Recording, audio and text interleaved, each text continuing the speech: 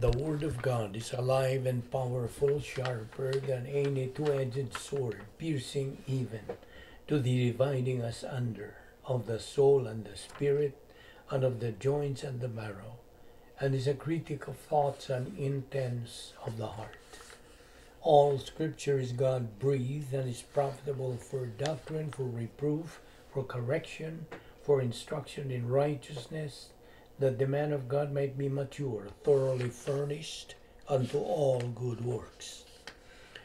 Before you begin your Bible study, if you are a believer in the Lord Jesus Christ, be sure you have named your sins privately to God the Father.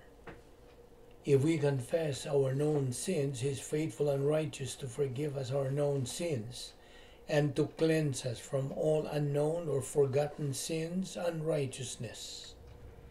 So you will then be in fellowship with God. After you do that, you're filled with the Holy Spirit and ready to learn Bible doctrine from the Word of God. But if you have never personally believed in the Lord Jesus Christ as your Savior, the issue is not naming your sins. The issue is faith alone in Christ alone.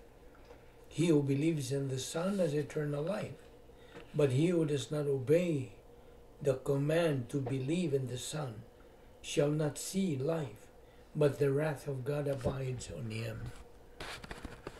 Therefore, let us pray.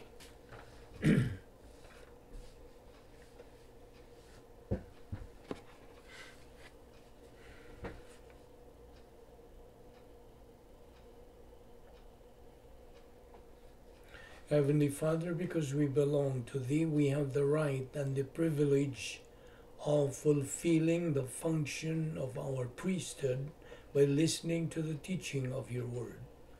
We recognize that our growth, our orientation to life, our understanding of Your plan, Your purpose, Your design for each one of us is based upon the constant, daily, consistent assimilation of Your Word. May God, the Holy Spirit, now sanctify us to the nourishment of our soul, for we ask this in Christ's name. Amen. Okay. Welcome everyone to our daily doctrinal Bible study through the YouTube. And where we stopped yesterday, this is where we are going to continue to take up. And we are still on the topic, basic biblical doctrines. Now, we have said yesterday that man desperately needs God. God does not need man. Now, may I ask you, how did the Old Testament people get saved? The answer is by looking forward to the cross by faith. And how do we New Testament people get saved? The answer, by looking backward to the cross by faith. Every believer today is the church, ecclesia. And how does one enter the church? The answer, by means of Spirit baptism, Acts 1:5. The mechanism, faith alone in Christ alone, Acts 16:31. Faith on the right object. The right object is the Lord Jesus Christ. The Lord Jesus Christ is the only Savior and Lord. The Christ in the Bible is the only Savior, not the Christ in religion. You see, the Christ in religion does not save anyone, because religion considers their Christ to be lower than Mary. They say ad Jesum per Mariam, to Jesus through Mary. Religion, particularly the Roman Catholic Church, says you cannot come to Jesus without passing through Mary.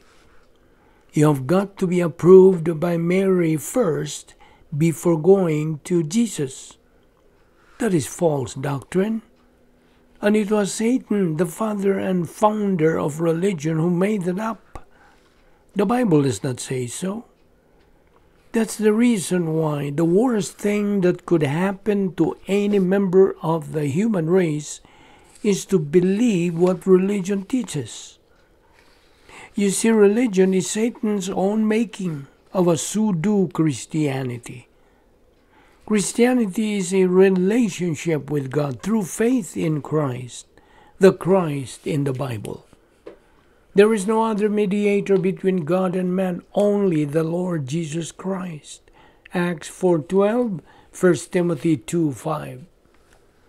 Actually, one cannot believe something he does not know, right?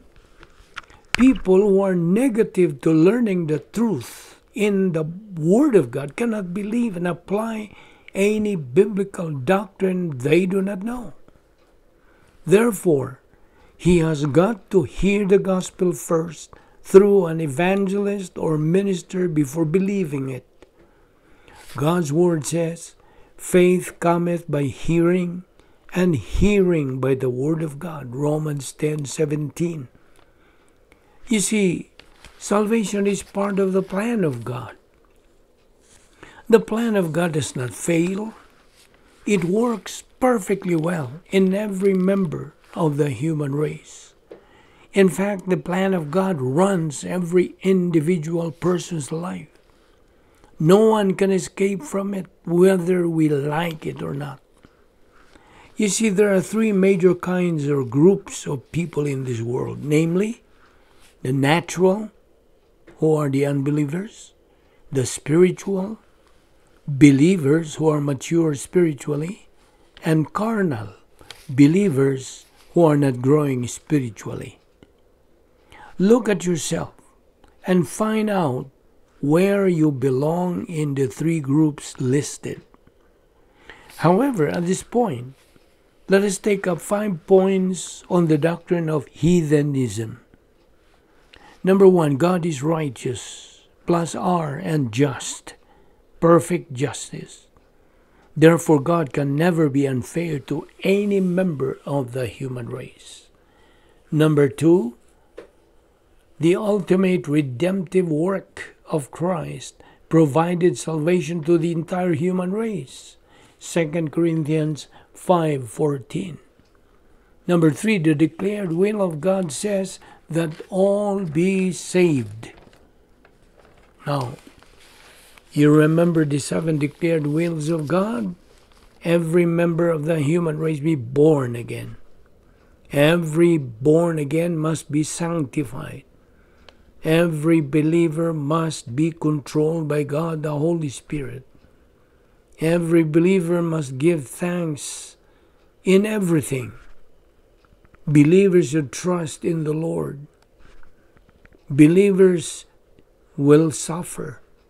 And then believers will be productive. That is found in 1 Timothy 2:4 and 2 Peter 3:9. Number 4, whenever a member of the human race has a desire to know who and what God is, meaning positive volition toward God consciousness, God is going to send gospel message to that positive individual. John 7:17 and Jeremiah 29:13. Number 5, when an unbeliever has a negative volition towards God consciousness, God is under no obligation to send gospel information to that negative individual. Results: self-induced misery and divinely imputed misery. You see, there are 2 ways to enter heaven. Listen very carefully. Number 1, to believe in the Lord Jesus Christ as Savior. That's one way to be able to enter heaven. And number 2, to die prior to reaching God consciousness. A person who believes in Christ has the right to become a child of God. John 1:12. Believers are sons of God through faith in the Lord Jesus Christ. Galatians 3:26. Now, how much faith is needed to believe in Christ? You might ask. The answer is just as small as a mustard seed. That kind of faith that is non-meritorious, a childlike faith, the third kind of human perception. Again, what are the two worst ways to die? The answer, number one, to die as an unbeliever. Luke 16:23. And number two, to die the sin unto death as a believer. Now get this point of doctrine. A person who receives a gift but throws that same gift right towards the giver's face, meaning to reject it, is like insulting God's gift, resisting God's gift of salvation, or rejecting God's gift of salvation. God says in His Word that we can know beyond any doubt that we are on our way to heaven. 1 John 5:13. And He has told us why. Number one, the requirements for heaven have been met for us by the Lord Jesus Christ. And number two, the way to heaven is not by works, but by faith. Ephesians 2:8 and 9. Acts 16:31, believe on the Lord Jesus Christ, and thou shalt be saved. John 6:47, I tell you the truth, he who believes has everlasting life. John 3:18, whoever believes in him is not condemned, but whoever does not believe is condemned already, because he has not believed in the name of the only begotten Son of God.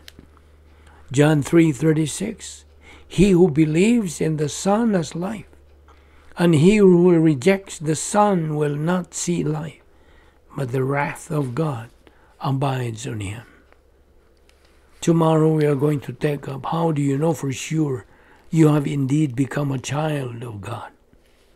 Let us pray. Heavenly Father, we thank you for this opportunity of examining these things together, which are so important, the mechanics of which do really help us understand grace. May God, the Holy Spirit, then challenge us to persist in our study.